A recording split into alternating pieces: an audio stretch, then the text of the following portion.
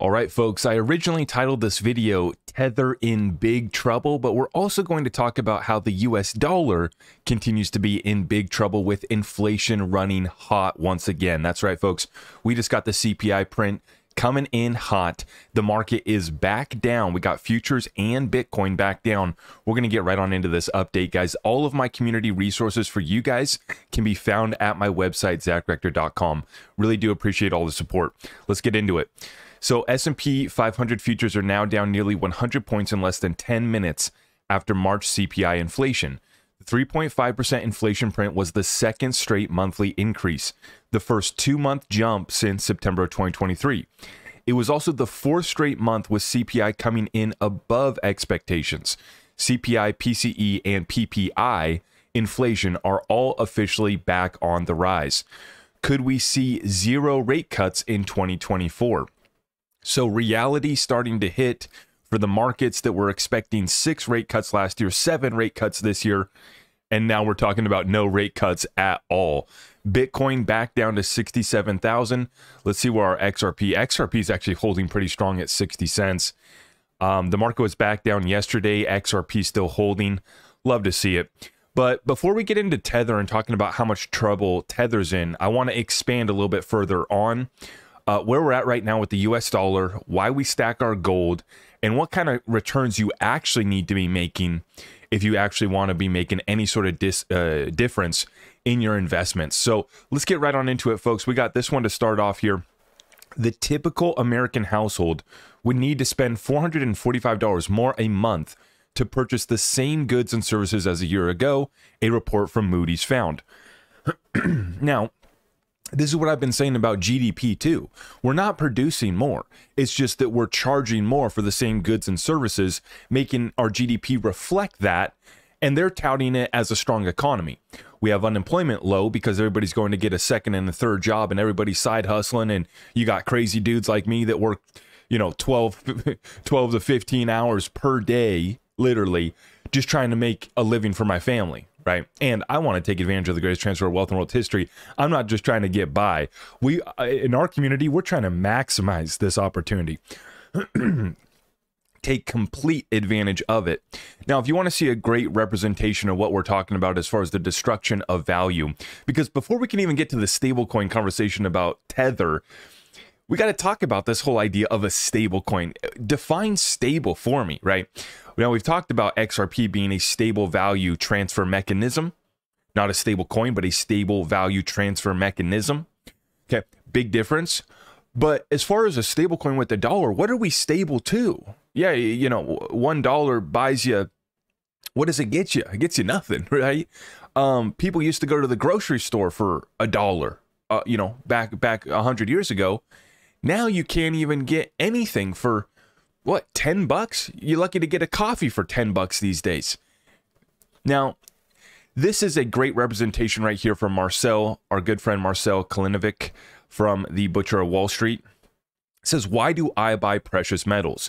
Because in 1929, the price of a troy ounce of gold was $20. There are 32.15 troy ounces per 1 kilogram bar. So that equals 6,430 for 10 kilograms of gold.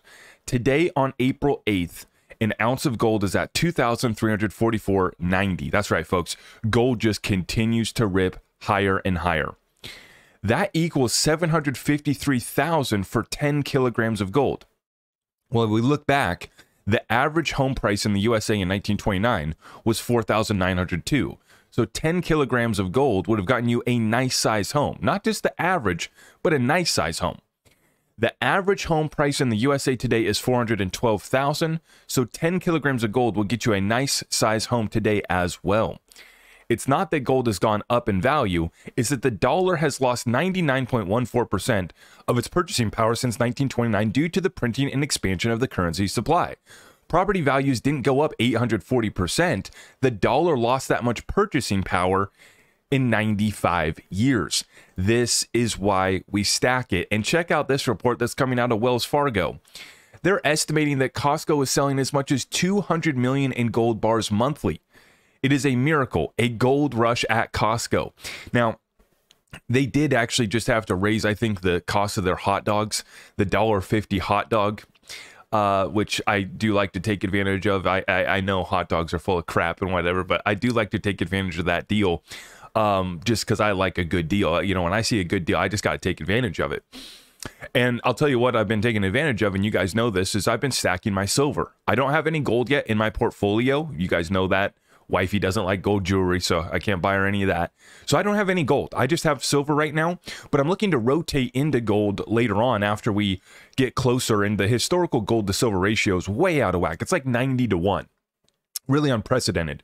And so as we get back to the normal mean, that's where I'm going to be looking to potentially rotate into gold, or I'll just buy gold with some additional funds. But guys, do you understand what's happening right here with Costco? See, we saw this and people were laughing about this. Oh, Costco's selling gold. Costco's going to sell silver. Oh, wow. And we've been made fun of in the precious metals community. Now, I've only started stacking for the last couple years. I'm new. I was stacking freedom seeds for a decade before I started, hey, maybe I should stack some of this silver too. And we've been made fun of. When silver went below 20 bucks and we were buying, you know, it's been below 25 bucks now for a few years. We've been buying. We were made fun of. We've been talking about gold and silver, and everybody was clowning on us. And now Costco is moving 200 million in gold bars monthly. This is not a game anymore. And you already know what's happening now east, right? With China, their gold ETFs, they had to shut it down. It was going too crazy. Folks want the gold. Folks want the silver. They want to get out of these fiat currencies, or as they're supposed to be, right? Stable coins. Okay. Now, this is what I've been describing, and Raoul Paul putting it into perspective. While everyone is worried about 3.5% inflation, the real issue is the ongoing 8% per annum debasement of currency on top of inflation. Your hurdle rate to break even is around 12%, which is the 10-year average returns of the S&P 500, just to keep your purchasing power. So this is what I've been saying, right? If you're not making 10 to 20%, you are taking a leak in the wind, to say it nicely, right? I don't want to swear this morning. You're taking a leak in the wind. You guys know that term, right? If you're not making 10 to 20%, because at 12% per annum debasement, right, you're breaking even. So the S&P 500, they're telling, oh yeah, 8 to 10% per year is the historical average. And it's not getting you anywhere. It's not protecting any wealth. Meanwhile, you saw the representation I just gave you on gold. Has gold gone up? Has the dollar gone down? Well, I don't know, but you can still buy the average size house with that same amount, that same weight in gold. Now, continuing on, folks, let's get into it. So I titled this video, Tether is in Big Trouble. And I want to highlight here, we had a session yesterday in the Senate where the Treasury basically reported, and they reported on their findings of basically terrorist financing using, crypto technology. And so, of course, you know who came out of the woodworks? Senator Elizabeth Warren. Eleanor Terrett sharing this one here, and this is Senator Warren focused on validators or nodes not being subject to the same AML laws as banks. She asked this person if she sent him $1,000 in cryptocurrency, is it possible that Iran is the validator of that transaction? These folks, they do not even understand how this crypto technology works. They really don't. These are the people that we have setting the laws and the regulations right now. And they're coming in to crack down hard, let me tell you. They said it's definitely possible, and Warren responded, quote, so Iran, which is subject to all kinds of sanctions, are making millions of dollars validating transactions, all because we don't have the tools to stop them. She also asked if there was a correlation between the growth of the crypto market and the amount of money Iran is pocketing. Adeyemo said yes. Warren said there needs to be a regulatory framework in place for stablecoins that will subject users to AML laws. So they're going after stablecoins. Stablecoin legislation is probably going to come first.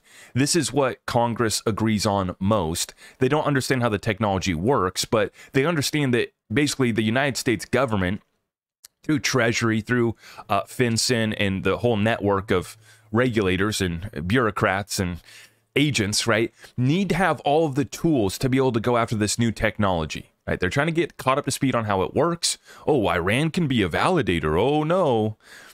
And guys, this is why I have John Deaton for Senate in the link of all my videos right now, is so that we can go support John Deaton to go kick Elizabeth Warren's behind in this election and to get her out, right? Because this is absurd. This is who we have setting the rules of the road for crypto regulations. And it's just straight given the script by her bankster buddies that have funded her campaign for her entire career. Very simply. But what are they talking about? What are they going after? And what stablecoin are they using as an example? Tether. Now, we've brought into question Tether's reserves. That's a different subject. Still haven't seen them. Still don't trust them. And I still think that they're a deceptive and fraudulent scheme according to the New York Attorney General. So that's what we have to work with. That's been proven in a court of law. Now, you are going to see here, this is the letter. U.S. Treasury Deputy Secretary issues an official statement to Senate Banking, Housing, and Urban Affairs Committee claiming Russia is using Tether's USDT stablecoin to bypass economic sanctions. So they're not going on here to blame Circle. They're not worried about Ripple stablecoin. And you guys already know the deal. I slept very well last night knowing that Brad Garlinghouse and the team at Ripple is about to go set the standard for not only stablecoins on the XRP ledger, but stablecoins broadly speaking. Now, there's 3 sets of reforms that they want, which basically includes they need the authority to basically go after these validators. Okay. And basically, they want to close these gaps that they don't have where they can't get to these crypto exchanges. The long and the short of it is, and they call them virtual asset service providers, which is basically validators and nodes. They want to be able to go after anyone who's even trading a derivative of the US dollar, i.e. a stablecoin like Tether. If you are trading anything that is supposed to be backed or representative of the US dollar, they're saying that that should encompass their jurisdiction to go after people outside of the United States of America. And this is what brings in the article that we read last week. And you can see right here, this is an exchange out of Russia that helped facilitate 20 billion of crypto transfers to Russia exchange using Tether. So this is now coming into the spotlight here. And like I said, it's not Circle, it's not Pax, it's not any of these other DAI, it's not Ripple stablecoin, it's Tether. 20 billion worth of cryptocurrency transactions that pass through a Russia-based virtual exchange. And so they're going on, and you know the deal. You know how political this is, right? We all have to support Ukraine, send another billion there, 100-something billion that we funded them, right? We got to do that deal. No questions asked. And God forbid someone in Iran is running a Bitcoin miner and is making a few dollars mining Bitcoin, right? And here's the deal. They're going to crack down hard. And I think that you're going to see players like Circle that are going to make it through this.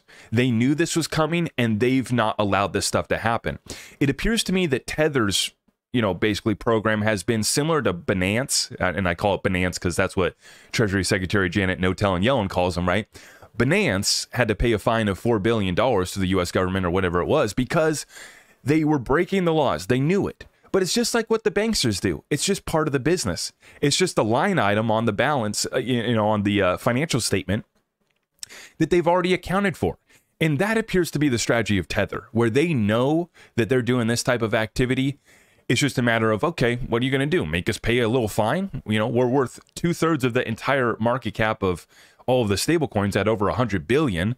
And it's crazy. The CEO founder of Tether, right? They're becoming literally some of the richest guys in the world. Okay. And so it appears it's just part of their business model. We know we're going to get caught. And what are you also seeing out of Tether? They know that they have the ability to freeze. So if you think that you're in a decentralized currency there with stablecoin Tether, it couldn't be further from the truth. Now, for most of us, right, it's not a concern for us, but the problem that this relates back to the entire crypto space and why it should be a concern for all of us listening to this show here today. It's not Tether FUD about the reserves that we have to worry about so much as it is Tether getting hit with some sort of fine for these sanctions and this type of activity. This type of blow and then tighter regulations around it is going to reduce temporarily the liquidity that Tether does provide. Now, is it going to hit Bitcoin as hard as it hits some of the altcoins? No, I think it'll hit some of these altcoins in a lot of these cryptos where the main liquidity pair is with Tether. That's the problem, right? Is that Tether does over 60% of the trading volume in this space. And so if Tether gets in any sort of trouble, if they get knocked down, if they lose their peg, I'm not even talking about the reserves yet either, right? But that could bring into a question, right? If we get kind of a quote unquote bank run on Tether, I'm not trying to FUD this thing out. You guys are seeing they are using Tether as an example. It's just like the judge in the Coinbase case that's using Solana as an example of a security. It's not my words, it's theirs. I want you guys to be prepared and understand the implications. Like I said, if you appreciate our show, if you want to pick up some precious metals, maybe you can go to Costco, or if you want to use our affiliates, we have them available for you guys as well. I appreciate all of your support, and I will see you guys in the next one. We got an update dropping on XRP as well later today, so make sure you guys stay tuned for that, and we'll see you in the next one. God bless you all. I am your host, Zach Rector. I really appreciate all of the love and support. If you want to support the channel, just remember that you can start by smashing that thumbs up for me, sharing this content far and wide, and everything else is at my website.